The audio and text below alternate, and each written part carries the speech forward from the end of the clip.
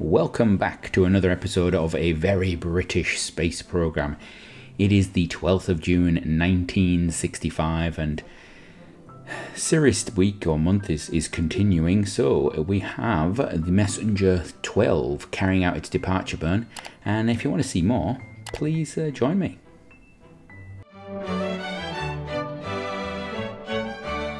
So Messenger 12 is actually repositioning or positioning itself after that departure burn so that it can actually use the remainder of the ITS, the intermediate transfer stage's fuel, to refine its path to Sirius. Now it's used its engines on the ITS, its main engines on the ITS, to actually carry out the main burn. It's actually an energetic burn. But the next step is actually going to be using the RCS, which uses HTP that's already in the tanks, to actually refine that a little bit. And this becomes a very long burn. There's one of the big issues with the transfer to Sirius that we're seeing is that actually there is our burns to it has not been particularly good, so it is going to carry out quite a long burn there. I'm just going to show you a part of it, and you can see it's very much an inclination change. It's a slight radial out, I believe, and a slight inclination, and a little bit of prograde as well, just to give it a little push. But there is actually quite a lot of delta V required for that, so it's gonna take a little bit of time for it to do that. Meanwhile, on the 14th of June 1965, Sparrow 2 is carrying out maneuvers to bring it into path with Sirius, and unfortunately, while we were calculating the burn, it became clear that Sparrowhawk 2 does not have enough fuel to capture around Sirius. If we actually do the burn the way we want, it's not going to have enough fuel after using the RCS to actually do it. So a decision is made.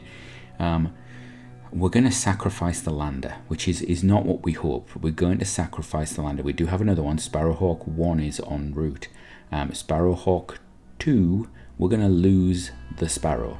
So the lander transfers or uses all of the fuel it can, all of its RCS, all of the power it's got, to basically carry out as much of a maneuver change as it can, and then we're going to basically dump it. We're going to get rid of it. So there we go. It's gone.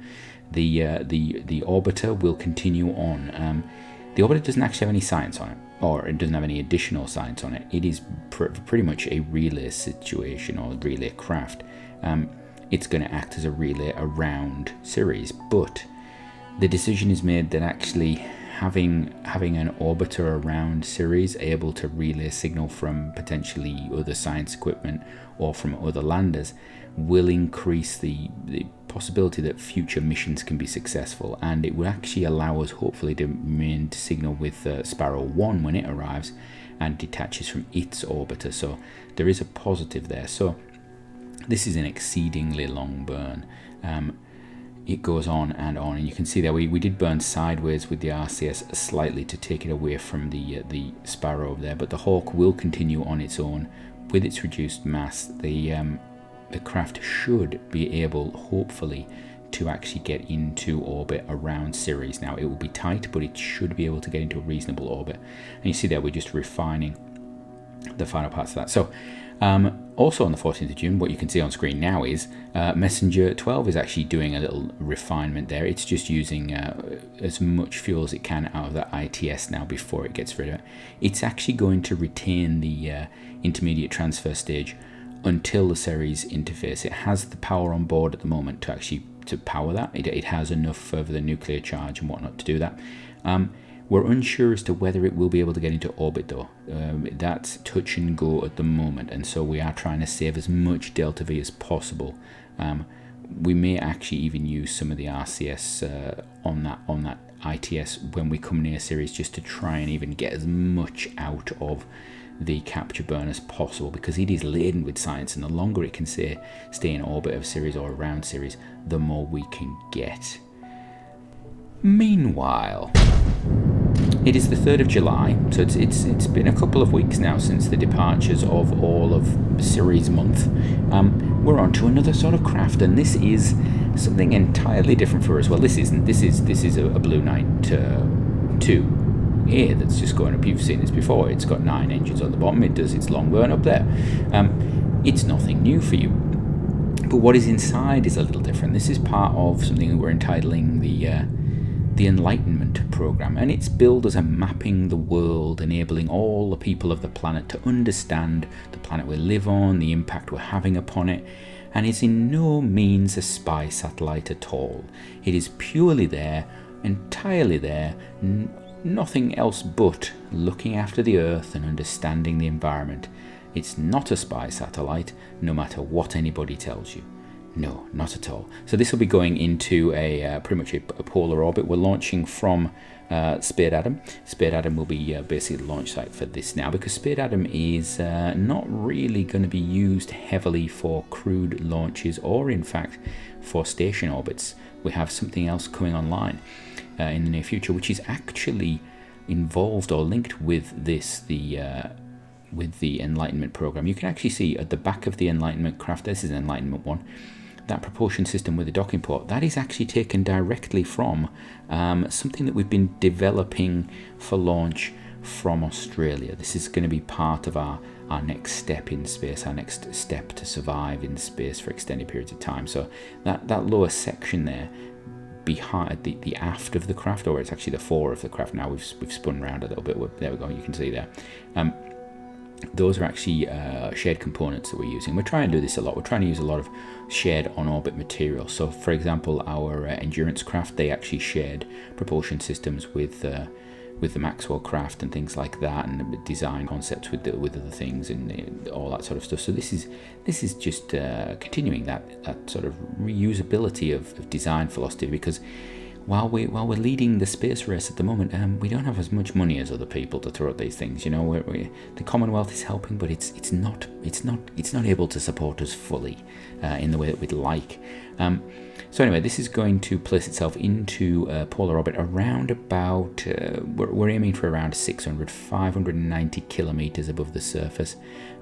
It also comes, and you can see there the 4 extra dishes sticking out there, are X-band dishes. These are our first on-orbit X-band dishes, and they will be aimed primarily at Earth. They'll be aimed at the moon and then at other planetary bodies as we see fit, and that'll just be there to basically improve communications and the speed of communications and the availability of communications. We don't have any long-range X-band communications going on at the moment, so other than a couple of probes that we've sent out that have had additional X-band antennas on.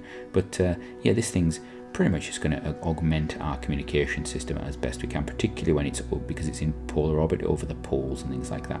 It is laden with science, of course, and so we get that on there, and we're actually just gathering a vast amount of science now. You can see the huge amount of data that's being spooled down to the Earth through those X-band transmitters, and we're just positioning the craft to get as much sunlight as possible onto those solar panels. You can see this is probably one of our most heavily solar paneled craft that we've ever put up. In fact, it is significantly more solar panels than we've put up. I think we've got eight sets of large panels on there.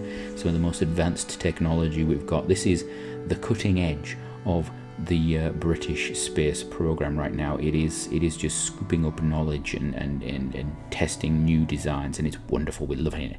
It's going to be the start of something very, very big, we think. Meanwhile, about 5 days later, it is the 8th of July 1965, and Messenger 9 is arriving at Mars. You can see it's spinning quite wildly. This is sped up, obviously, because if it was spinning that fast, it would be a bit of a problem. It is spinning slightly, and it does have the ability to orientate itself and things like that. So we can actually, we'll just slow it down to that. We can actually reorientate it as need be, and there we go. So we're just going to put its transmitter towards Earth and the Sun and so forth, and let it travel towards us, and it does so. It's going to be gathering lots of lovely science as it goes towards Mars. Now, of course, this craft was the budget bodged together craft that was basically assembled from the remnants of the troubled Emissary 1 mission. So the original Emissary 2 booster, I think, was actually repurposed for this, and then we basically took together a Hesperus 4 and operated it. And I think this was the first flight, or one of the first flights of the uprated Hesperus 4Bs. So this is nice for us. This actually lets us see how it's doing. It's got that larger antenna on the top there. It's got its magnetometer boom all stuck out there, getting all the science, and it's coming in close to the south pole of Mars. And this craft is basically going to be replacing Hesperus 1C and D, so the first generation of probes that actually managed to capture around Mars. Our first Mars orbiters, they're going to be replaced. They've been up there a while now. They're solar, I believe they were solar powered. Their solar power panels have basically degraded. They're not really of any use to us anymore. Their scientific equipment has basically run its course. It's not particularly efficient, and we're not getting much from it. And this craft is, although it only departed 4 or 5 years later, it is so far ahead in technology. It's actually unbelievable. The strides that we have taken with our development is unbelievable. So this craft is going to quite easily put itself into orbit. It's actually got an awful lot of fuel on board. It's in many ways overbuilt for this. It's designed for arriving at much higher speeds to other planetary bodies. And it's not had to use any of this fuel at all really in its transfer. It did some minor course corrections, but you can see there it's able to basically pull itself in, and it's got a lot of fuel, so it's going to be able to really play around with its orbit there, and you get a beautiful little pan there as it comes over this top there, just slowly over the top of the pole of Mars. The sun reflecting on it, absolutely stunning. And of course all these images, we've got cameras on board, all these images fired back to the UK, back to the Commonwealth countries. All the newspapers and everybody of course love, because we've now got colour images, not just black and white dotty pictures anymore. Our image quality has improved dramatically, and so we've got nice stabilization on this craft. It's got the ability to orientate itself properly. Even this sort of deceleration right now is controlled in a way that previously with the row engines it was one fire or go. These things, they're using integrated systems. They use the same fuel as we're using for our RCS. They're as efficient, if not more efficient in many ways than the row engines.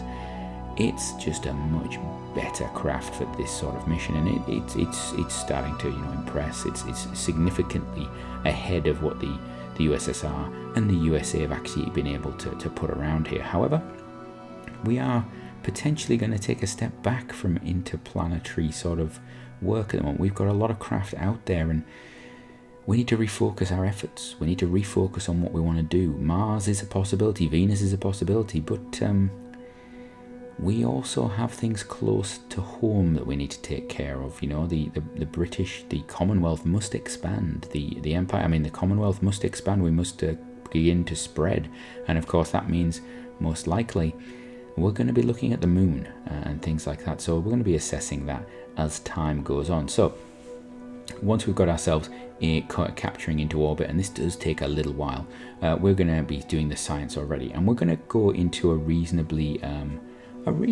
elliptical orbit, a reasonable orbit in just general. We're not binding tightly at the moment. We're gonna sit in a polar orbit that's not really massively close to Mars. This craft has the ability to act as a relay. It has that directional antenna for communication back to Earth, so it will serve a number of different purposes.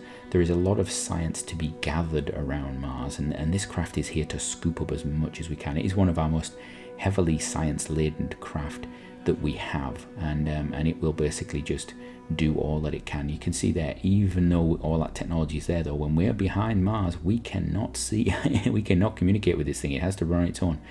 And there we go, our first images of the North Pole of Mars, what looks like ice, which is quite interesting. It's not something we'd really thought too much about, but that could potentially be ice. And of course, the equipment on board this craft will help us understand if that is ice, if there's something that we can actually do with it, or if it's going to be of any use to us. Mars looking very calm, very beautiful right now, very relaxed. And so as we come around Mars, this is actually the last mission of this episode. We're actually not going to be we're not going to do any more in this episode. This is going to be it. So next episode we're going to be launching some new things, I think, particularly in the next couple of episodes. So as the sun begins to set on our probe around Mars, I'd like you to really think about what's the next steps for our space program. Do we push on for Mars? Do we push on for Venus? Do we, push on with our plans for human presence in low Earth orbit? Is there a reason for that, or are we just, wasting our time? And what about the moon? What's the next step? So, what do you think should happen? From me, until next time, have a great one.